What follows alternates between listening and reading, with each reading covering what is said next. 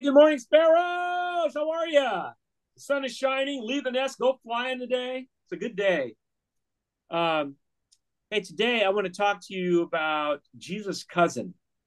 Who loves cousins? I've got great cousins. And Jesus' cousin was named John.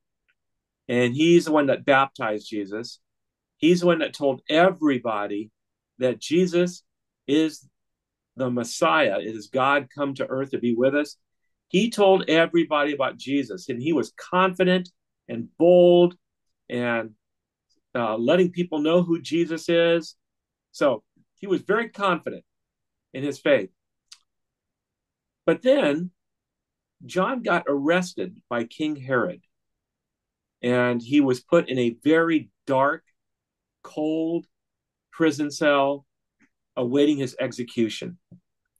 Um, so everything in 1 minute flipped from all things going well, his ministry going well, he knows what he's all about, to all of a sudden his life falls apart and he's in a dark prison. And while he's in this dark prison, he sends for a couple of his friends. It says John the Baptizer was in prison, heard about all the things the Messiah was doing, Jesus was doing. It says, so he sent his disciples. Disciples are learners. These are people that follow John, and he was teaching.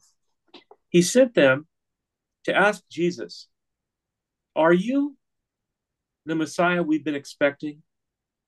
Or should we keep looking for someone else? Now, what a turn of events. This is John who believed this is Jesus. He's the one. He's the one I'm telling you about. And then he's in prison and he's saying, I don't know. Are you really the one? Should I be looking elsewhere? What happened to John? All of a sudden, he's doubting. And you know what? We can get in circumstances that are difficult. It can be medical circumstances. It can be relationships that break. It can be people who we love that are dying. It can be just being depressed, discouraged about life. We get in these circumstances. And when we do, sometimes we end up like John. Jesus, are you really there? Are you really real? Or should I be looking for something or someone else? We can arrive at those places where we lose faith, where we doubt about Jesus. I've been there. I know what that's like. And Jesus gives these two disciples a message. He says this. Jesus told them, go back to John and tell him what you have heard and seen. The blind see, the lame walk, the lepers are cured, the deaf hear, the dead are raised to life, and the good news is being preached to the poor. And tell him, God blesses those who do not turn away because of me. So what was Jesus saying to John in his discouragement? He doesn't say something, like, oh, don't be discouraged. He doesn't do that. He acknowledges that John is doubting, wondering.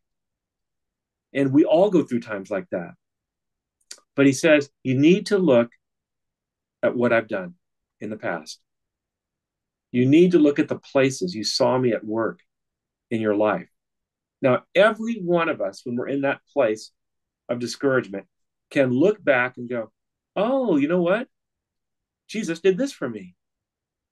Back 2 years ago when I was going through this, Jesus did this for me. Jesus did that for me. Jesus did so many different things for me. I've had that experience many times. I can look back and go, wow, God has always been at work in my life. And a lot of those times he was at work in my life was when I was feeling what I was feeling now, discouraged, full of doubt, and God came through. So I want to encourage you today, sparrows, that if you are in a place like that, or if you arrive to a place like that, look back. Start talking to someone, and this is a good thing to do. Tell them what Jesus has done for you. And you'll be surprised how that lifts you from the place of doubt and discouragement to realizing God is really with you. Amen.